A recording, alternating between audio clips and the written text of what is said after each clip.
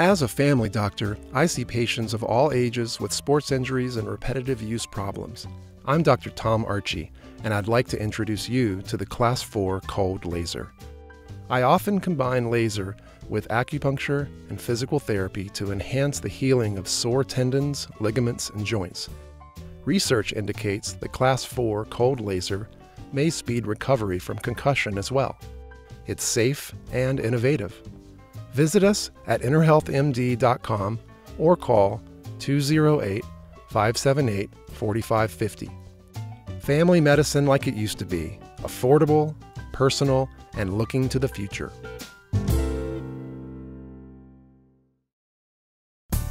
Eye on Sun Valley's Athlete of the Week is brought to you by State Farm Insurance. Patrick Buchanan, agent.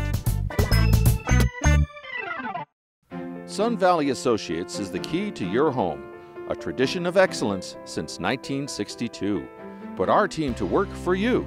208-622-4100. svassociates.com.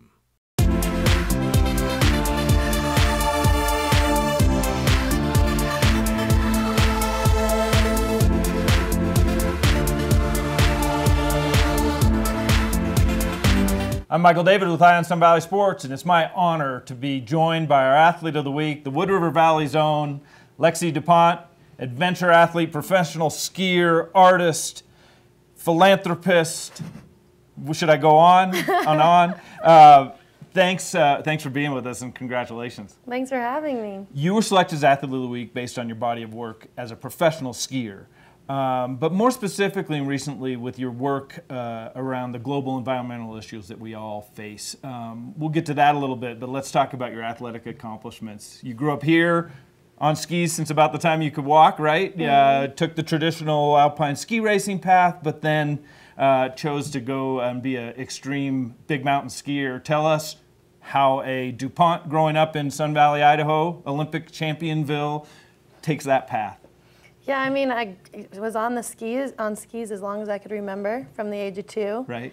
And competed in racing through the community school and the Sun Valley ski team. And then once I reached the college level, I kind of segued into big mountain free skiing. Right. And did really well there. And I just knew that that was my niche and that's where I needed to be. And so I went on to compete on the Freeride World Tour, and then that moved into filming with a lot of different companies and traveling the world to places that have never been skied before and to find that untouched snow. Fantastic. Now, the extreme skiing it kind of was dominated by men. Did you consciously think, okay, this is a sport the boys are doing and I want to bust through that ridiculous monopoly they have on it, or did you just do it? I mean, I grew up here having Lindsay Dyer and Peekaboo Street as my role models. Right. And so seeing that those two women had done it, and then knowing that, this valley kind of cultivates an environment where girls and boys are on the same playing field. Right. So when I was ski racing, every weekend we were on the road with all of the boys, and so it was just kind of habitual to be with the dudes. Right, right. And then going up into Alaska and being the only girl skiing up there for like 6 years before another female came up there. Wow. I mean, that's just what you're doing. It wasn't really, I'm going to prove something for women. It was more, this is my path. And right.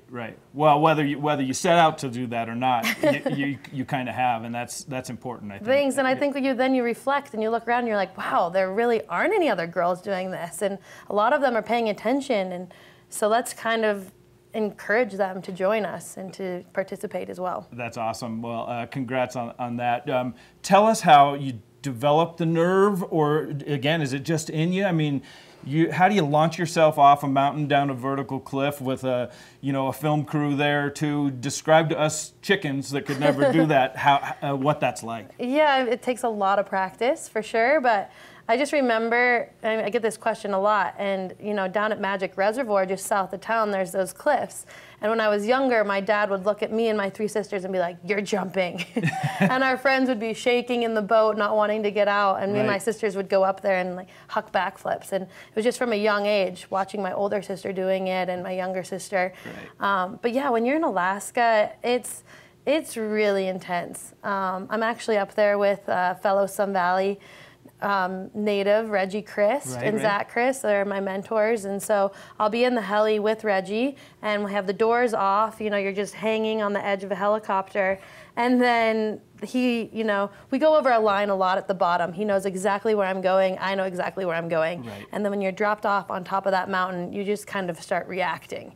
There's that one moment before you get your skis on where you're like, oh my God, what is going on? And then as soon as I click into my skis, this confidence comes over me that it's just, you know where you're going. And But there is a lot of planning and preparation that goes into it that we don't see, right? A lifetime of preparation. Right. Yeah. Well, fantastic. You're not just a skier also, too. You're a surfer, mountain biker, and there's another kind of adventure that you've undertaken. You're becoming a pilot, too. Tell us a little bit about the other sports that you participate in. Yeah, I think, you know, skiing is just the winter. We go sometimes a few weeks in the summer months down south, but there's a lot of time where we're left to climb and mountain bike, and surfing is one of my really great new passions that I'm obsessed with. It's so fun. And I think it's just, you know, there's that keyword flow state, but it's constantly chasing for that flow state. Right. And so now I've been studying to become a pilot, and that is kind of to represent my family's history. My dad's been a pilot since he was in his teens.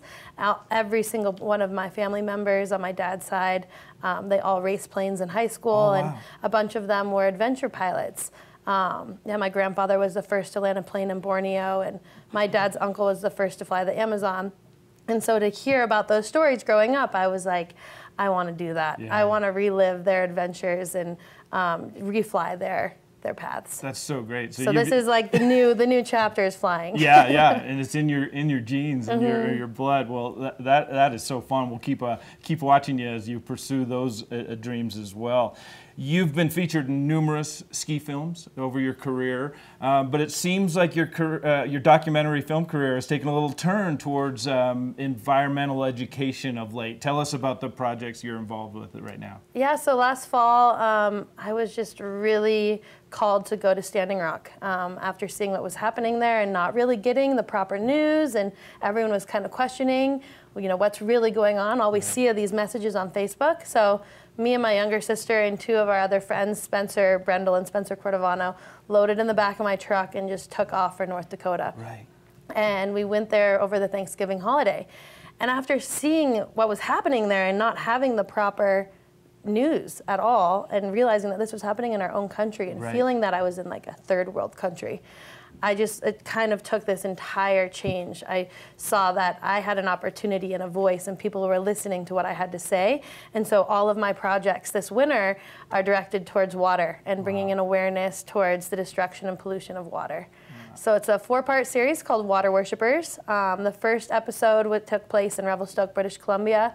Second one was in Vancouver Island, kind of surfing and skiing, tracking these storms. Right. And then the third one was in Iceland, with this down-to-earth expedition, where we linked up with 47 different schools to bring virtual climate change education to elementary schools.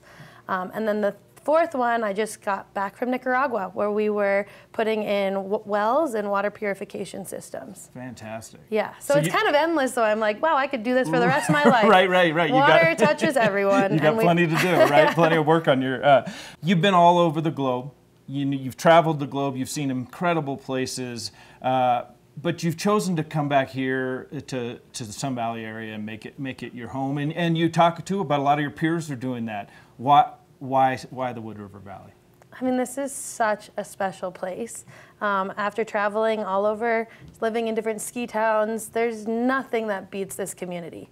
Having the support, I mean, there's so many Olympic athletes that come out of this town, and it's not only because their parents and their coaches, but their teachers, and there's such an amazing healing community. We have the PT that we need, we have the facilities, we have the snow, we have the amazing mountain.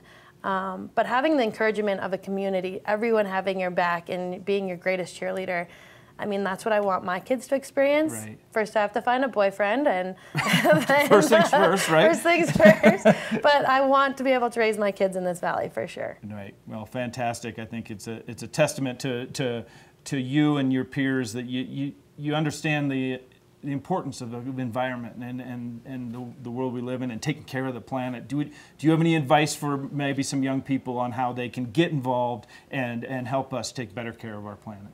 Yeah, I think we're in a really unique place, being raised in the Wood River Valley, constantly exposed to the natural world, right. And we kind of are witnesses to this climate change disaster that's upon us, with shorter winters, stranger seasons, large wildfires. Right, right. And so I think that you see it, you see the evidence, and acting on that in your everyday life, from little things that you can do, not eating meat, living in a smaller house, maybe traveling less. Right, right. And then the larger things of networking. We have so many amazing minds in this community, sure. where we can collaborate to do larger things. Yep, yep. Well, and you were part of some of those amazing minds. You were a speaker at the Sun Valley Forum on Resilience that took place recently. Congratulations, and that's a testament again to you, to your work that you've done at such a young age. What was that like, being a part of that group in your hometown? It was so cool. I mean, just to be able to learn from some of those people that were in town. Right, right. I think that was the greatest gift, was to be able to sit in on those talks and hear what the greatest minds in technology and environmental studies are doing. Right, right. And then to also have, seeing that people are invested in the next generation, the millenniums, right. to take the lead and the charge in what we're doing. Sure, sure. And there were some things that were a little bit frightening talked about, yeah. but I got a sense that the biggest thing is the hope and the positivity. Well, we have to, and that I think is one of the roles that I play in this community and in the environmental community, is to instill that hope as this younger generation that's excited to take on these challenges. We got to hit on what you mentioned, your home. Yeah. It's such a cool place that you live in. Tell Thanks. us about that. Yeah, I live in a tiny home, outboard ranch. It's a geodesic dome built in the 70s. It definitely has a lot of work that needs to go into it, but living simply with all that, only the few things that you need, right, right. Is what I'm just trying to instill on other people. Especially around this valley, there's so many big houses, and there might only be 3 people living in it. Right. And they have all of these rooms, and they're just buying things to fill the room, and just realizing that has a huge impact on our planet. It does, it does, and housing is a big issue that we face in our community and in across the country too. So you're doing your part there. You may need to put a little addition on though once you get that boyfriend and family though. Maybe a separate dome for the kids. That's true. Well, thanks so much for being with us, and congratulations, and thanks for all the work that you're doing across the globe too. Well, thanks for having me. My guest has been Lexi duPont. I want to thank our sponsors for making this possible. Patrick Buchanan with State Farm Insurance, Sun Valley Associates, a tradition of excellence since 1962, and Dr. Tom Archie, Inner Health MD, family medicine the way it used to be. I'm Michael David with Eye on Sun Valley Sports, keeping my eye on Wood River Valley sports and Wood River Valley Renaissance women for you. Eye on Sun Valley, daily local news from beautiful Sun Valley, Idaho.